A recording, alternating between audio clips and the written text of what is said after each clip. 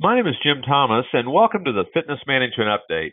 Our topic today is how to handle staff sales training in your gym. You must be training your staff. This is the only way you're going to improve. And, the example I would give you, if you're a personal trainer with somebody, do you want your client, working out 2, 3, 4 times a week? You want them working out once a month? Where are they going to get the best results? Honestly, they're going to get the best results when they're doing this on a regular basis. It's the same thing with your sales staff. So here's what we want to recommend for you. Give you some thoughts on how you can put this together. Make sure you have a weekly sales meeting.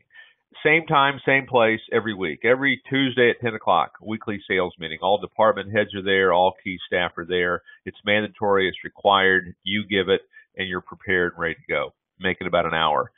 Have daily sales training. At some level, you're training every single day in sales. How to overcome objections, how to greet the customer, how to take a phone inquiry, how to get referrals, how to prospect. Make sure you're training every day on something. And this can be 10, 15, 20 minutes. It doesn't have to be, any great length of time. But then make sure you follow up on all this. Don't just say it and ignore it. Role play. One of the great ways to learn about how your staff is responding to all this is role play with them. Are they really prepared? What you don't want to have happen is you don't want your staff practicing on the paying customer. If they're not ready, don't put them in front of that customer. It's costing you money. You're better off, taking that guest yourself. Shopping reports. Shop your club. Have secret shoppers come and shop it. Have people call in and shop, via the phone inquiry. Okay, this will give you a great indicator. Let your that you're going to do this. Now, one of the things I would do, particularly on the shopping internally, if you do shop the club, and certainly suggest that you do, and if anyone needs a shopping report, email me at jake@fmconsulting.net. Be happy to send one of those over to you. But on those shopping reports, if they're coming into the club, they could end up spending 20, 30 minutes, an hour even, with a customer sometimes.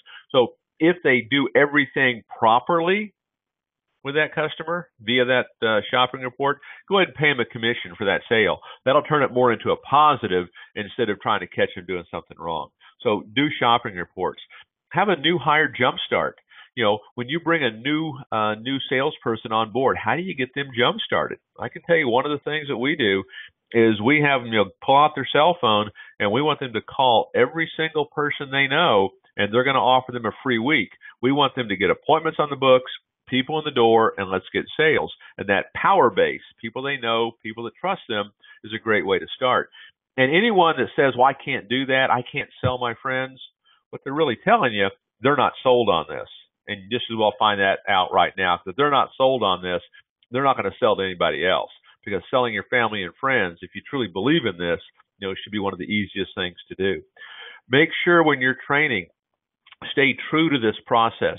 Don't get that so-called loose cannon kind of person. Here's how I do it. No, here's the process, because you want everyone following that same process.